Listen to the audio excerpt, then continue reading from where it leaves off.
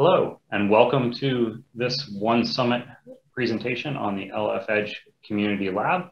My name is Lincoln Lavoie, and I'm very excited to be here with you today, albeit on virtual sessions instead of in person and sharing a beer as we discuss the lab or dive into more of the details. So I'm looking forward to getting together again soon in the future.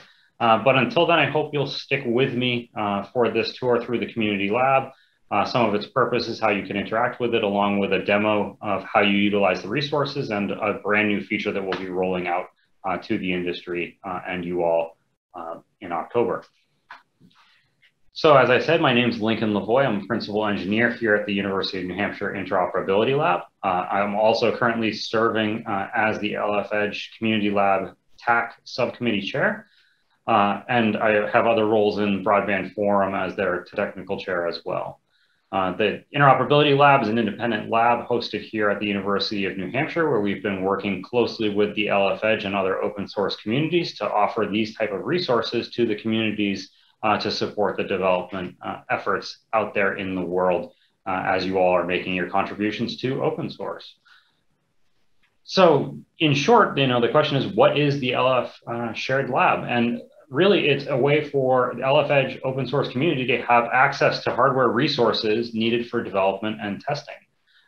In those cases, the resources might be supporting efforts where you're hardware bound or you need specific hardware, or you just need to be able to work on systems that are slightly larger than you might have available either in your home or your home labs, or you need to collaborate with peers from another company, and it's easy to work together to do that. So in detail, what the lab really is obviously a set of many servers.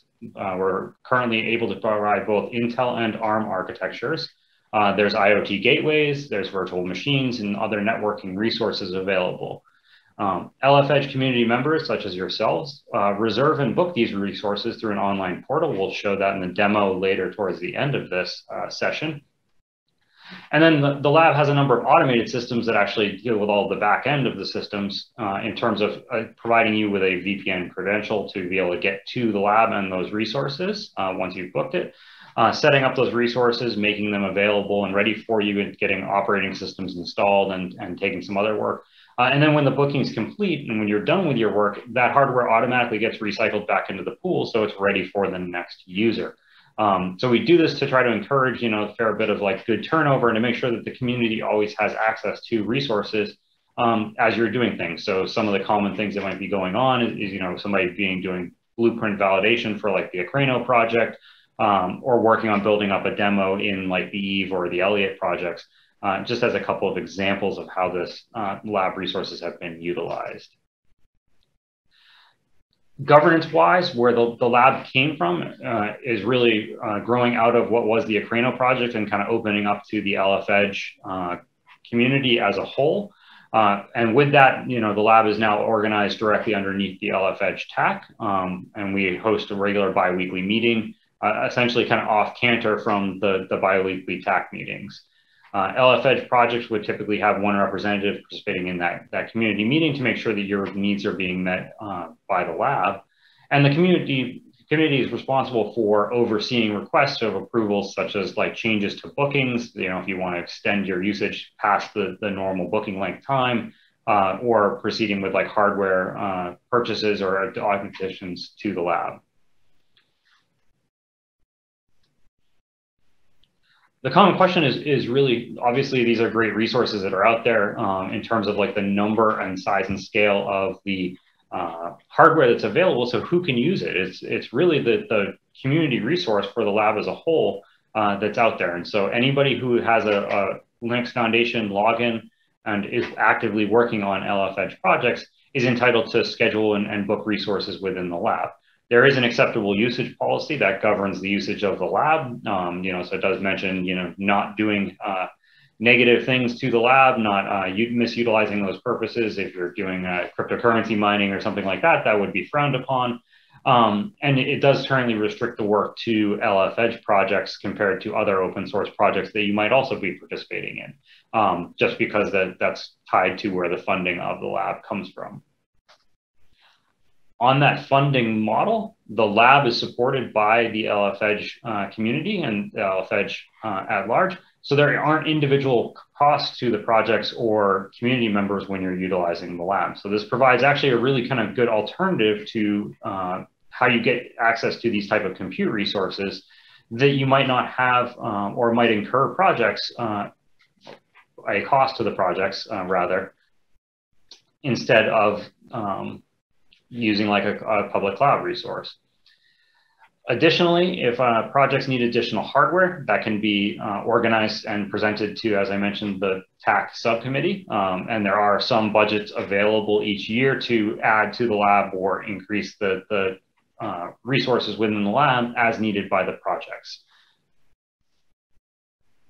So one of the common questions, since as I described this is a kind of a booking process where people come into the lab through a web portal, is what happens if I need the resources longer? And the answer is pretty simple and straightforward, obviously. It's just ask for an extension. So the lab is incredibly flexible. We're here to support the LF-EDGE community, but we needed to way to limit the bookings initially just because we are hardware constrained and that these can be a scarce resource, and we want to make sure the resources are available for the community members when you all need them to facilitate work on your projects. So we limit the initial bookings that you can make through the website directly to a 3-week time window. Obviously, that might not fit exactly with how you're utilizing the project, whether you're doing a longer development story with the community, or you need a little bit more time to complete a blueprint validation or something. And so there's a lot of flexibility that we have where, you know, we can actually extend a booking out and just allow things to go longer. All we need to do is just work, you know, directly through that TAC subcommittee. And that's one of the reasons that we recommend that, you know, one community member from each of the projects can participate within that TAC subcommittee process. Inside the lab, the users really have complete control over their allocated system. So this is one of the things that might be a little different from like a traditional cloud environment, where you might be limited to, you know, the operating systems that are available or whatever's there or the dependencies. Here at a fundamental block, you're essentially booking bare metal access into the lab. So that means you can install your own specific operating systems, or you can pick from operating systems that are already available in the lab. You can make networking configurations or changes as needed. So if you need specific networking between a couple of your different bare metal servers, or if you need specific networking between your server and an edge gateway or something like that, that can all be facilitated either directly through the dashboard or in working with the lab staff to facilitate the changes within the lab. This works really well for middleware type projects that need to kind of customize their underlying environment. So you can get a couple of different environments stood up if you need. You can get your ideal working if you want, and kind of have a recipe to do exactly that. And we're working to actually make those recipes even easier, as we'll see kind of coming up in the next, in the demo later in this session. Talking through the lab structure and how this all works, you know, the kind of 50,000 foot view of the lab really is, you know, if you're a user here out on this one side of the internet, there's a VPN tunnel that gets established into the lab. The credentials are provided as part of that booking process. Inside the lab, there's our core switching infrastructure, and then, you know, a number of jump virtual servers that you're able to get access onto, and then the bare metal resources that we tentatively call, you know, essentially a pod within the lab. And those pods, as I mentioned, can be either x86 based or Arch64 based. And there's some other miscellaneous resources within the lab, such as, you know, IoT gateways and things that are slightly smaller, you know, more purposeful. So things like FIR cameras can be added to the lab as needed, just to facilitate projects that might be dependent upon those type of resources. So once you're connected to that open VPN, you have credentials that are also provided through that booking gateway onto your specific server or pod, where you're then able to access those resources to facilitate the development or the work that you're doing on your project. So looking just at a high level, and I know this is a little bit of an eye chart on the screen, but I do want to point out some of the diversity of the hardware and resources that are available in the lab. So as I mentioned, we have both x86 as well as ARch64 based systems. And some of those systems are actually coming in different generations of chips. So, you know, older Ampere systems, newer Ampere systems are available within the lab. And then you also have differing server vendors. So you have servers coming from Dell, from Intel, from HPE, Gigabyte, or Lenovo making up the lab overall. And that really helps us be able to, facilitate the different BMC interfaces that you may need to work for in your projects, and provides you with the ability to kind of pick the resources that are best suited to the work that you're undertaking. Overall, all of these are documented within the wiki. So there's a lot more detail than just what you see on the table here. So you know how to select the specific pod or the resources that you would need to complete your work.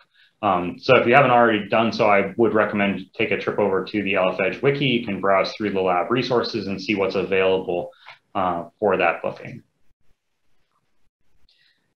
So as I mentioned, the common question of like, what if something's missing? My project needs X, can I get X added to the lab? Quite possibly, yes. Requests for hardware donations or purchases are part of that subcommittee's job. Those are forwarded to the TAC once approved by the subcommittee for the final budget approval and sign off. In general, the resources should be able to be utilized by other projects. They shouldn't be something so specific as to support only one project or a niche. But that can obviously be a little bit more generalized depending upon the size and the scale of the resource that's being proposed. So how does this actually work? And we'll go through this in detail on the actual booking process, so don't worry. But essentially, you log into the portal, that Lab as a Service LF-Edge, that utilizes your LF ID credential to sign in. And then you click Book a Pod. It'll be pretty obvious, and as you'll see when we get to that website. From in there, you select the currently available community lab, and then that highlights the available resources that can be booked from that lab. And some of the resources might show as 0, meaning that they're already booked. Some of the resources might show as 1 or more of the resources available for your booking. From there, you're able to provide some info on your project. So like, what specific project are you working for? What's the purpose, as well as set the length for your booking. And then as an optional step, as you can add some collaborators, other users that should have access to your booked resources. And what that does is the system facilitates automatically adding their SSH keys into the system, as well as working to show, email them their VPN credentials and get them access into the system. So that's it from your side. On the lab side, there's a little bit more that happens in the back end, obviously, with respect to the system, setting up the systems, getting everything ready for you. That takes a little bit of time, as we'll see in the demo here. So without further ado, why don't we jump over to our demo here and get with the dashboard and some of the ways that you can utilize this and then access the servers. So bear with me, I'm gonna jump out of the presentation mode here for just a second, and we'll pull over my screen of the demo that we have up.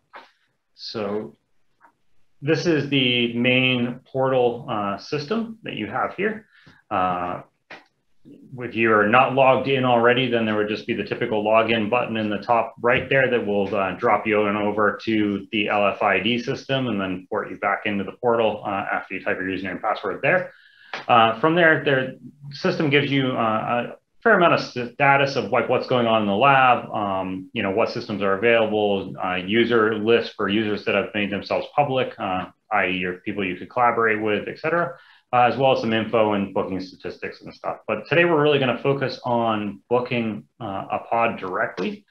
So if I click over to book a pod, as I mentioned, it's kind of a two-step process. You pick the lab. So right now there's just the UNH-IOL in here, but the dashboard is set up to support multiple labs. So if we have peers or partners that want to come online around the world, we can work with them. And then you have the available resources within that lab. So we're going to focus today on the x86 demo pod. Booking that over here, so clicking that. From there, we just go down and we set some purposes here. So we've got like the One Summit demo on our purpose. We'll just say our project is demo for the time being, and picking a length of like 2 days here for the booking, since this is kind of a pretty temporary thing. From there, we go through and actually say host name, so like demo host for the host name that's going to get pushed onto the system. as well as we can pick the operating system that we want to utilize. So like, Ubuntu server in this case, to push that actually on. So these are just the operating systems that are available and can get auto installed onto the hardware. Obviously, you're free to use like the virtual media on the hardware if you want to push a different software or different configuration out there overall. That's no problem whatsoever. There's this field over here, collaborators, where you could actually type in some email addresses of your peers and other portal users. And essentially what happens is when the system's spinning up your infrastructure, those users will get added to your booking. So they'll get their own VPN keys, credentials sent to them if they don't already have them, as well as their user accounts and SSH keys will get added into the system as well. So that way they have access to those same resources. So it makes it very easy for you to collaborate with peers on the project around the world. And then we're going to talk a little bit about this cloud config piece. This is the newest piece that we're rolling out here at One Summit to the community, where, one of the things that a lot of folks need is the ability to kind of take these servers from, the proverbial 0 to 60. And we can do that with a cloud init now. So, cloud init a pretty typical thing. We're going to kind of run through adding a user, well, specifically my user and my SSH key, as well as one of my collaborators here in the lab. Setting some sudo privileges and stuff like that, pretty specific. And then, running some magic commands, probably pretty common to a lot of y'all, to just basically get this ready to be a worker node in a Kubernetes cluster. So getting, the upstream mainline Kubernetes installed, installing the packages and stuff like that, as well as just a couple of other spare packages that I wanted on the system to help with some of my debugging between Vim and TCP dump. So you just, copy in that cloud init file. There you go, jump that down there. And then from there, that's it, and you can do any number of things in those cloud config files. The only thing we recommend you don't obviously do is change any of the networking in terms of the IP addressing that's assigned to the server, because essentially you can cut the server off from yourself and your access to it. From there, you can see that the booking processed through. So while we're waiting for that booking to cut over, let's just take a quick scroll through what you see on the booking details, and you can always get back to this page looking at the booking details from your account. But essentially, you can see a pod descriptor file. This is kind of a YAML that describes all the hardware as well as the addressing for the hardware that's allocated towards you for like the NICs and stuff. Gives you some information on the information on the interfaces and such that you have. One of the things interesting probably with respect to this demo is if you come down and look at the diagnostic information, you've got some config files. So there's actually 2 cloud init files that are there. One is the system generated cloud config. That's what you're going to pull in from our system automatically. So this is where we're setting IP addressing information for the server so that you can talk to it and such, as well as setting the usernames and stuff from the portal.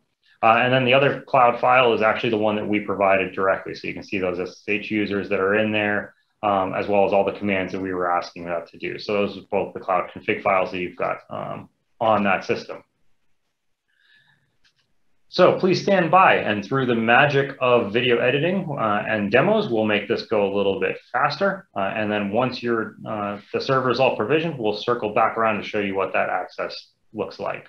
Okay, welcome back. As I said, that was quick. In reality, it's about 10 to 15 minute process while the backend systems get the OS installed and the servers all ready for you.